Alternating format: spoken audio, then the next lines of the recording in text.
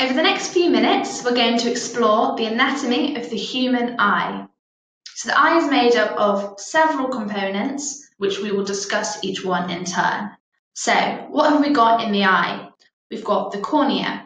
So this is at the front of the eye and it's transparent, and this is through which light is refracted.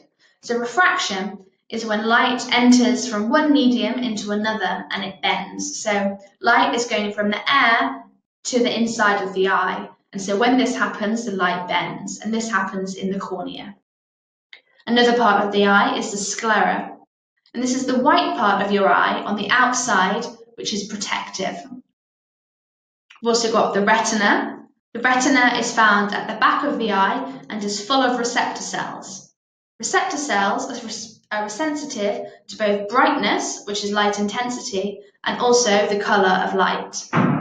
The optic nerve is also found at the back of the eye, and this sends visual information in the form of electrical impulses from the retina to the brain. So light is transmitted through the optic nerve from the eye to the brain, and in the brain it will produce an image for you of what this light looks like.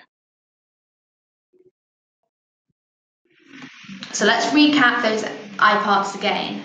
The retina is full of receptor cells, which are sensitive to both the brightness and the colour of light. So in the eye, we've got the cornea, we've got the optic nerve, and we've also got the retina. Some other parts of the eye are the pupil, which is the hole in the centre of the iris at the front of the eye through which light passes. So this is the black part in the middle of your eye, that's called the pupil.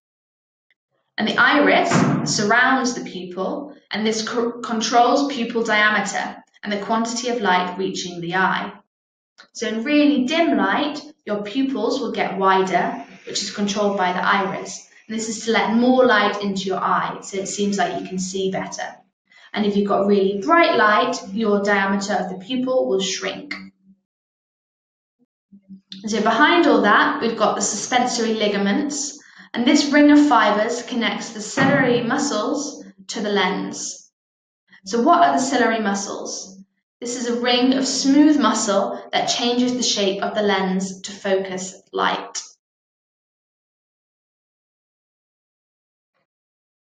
So, as I talked about before, the iris controls pupil diameter and the quantity of light reaching the retina. If there isn't much light, then the iris will make our pupils dilate, which means get bigger.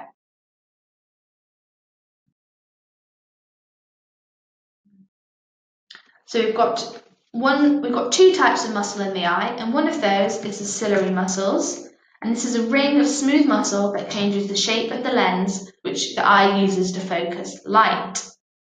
And these muscles are connected to the lens by the suspensory ligaments. So our retinas are full of receptor cells, and these are sensitive to brightness and colour of light. We can scan the retina in retina scanning to look at the pattern of blood vessels in your retina, and this can identify you. So this pattern of blood cells is like a fingerprint. It's unique to the person.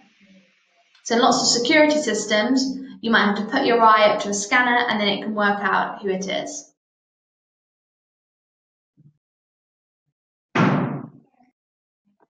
So let's recap all of those key structures in the eye. We've got the retina, we've got the ciliary muscles, we've got the optic nerve, we've got the sclera, we've got the suspensory ligaments, we've got the cornea, we've got the iris, and we have the pupil. So those are all the key things which you need to know about.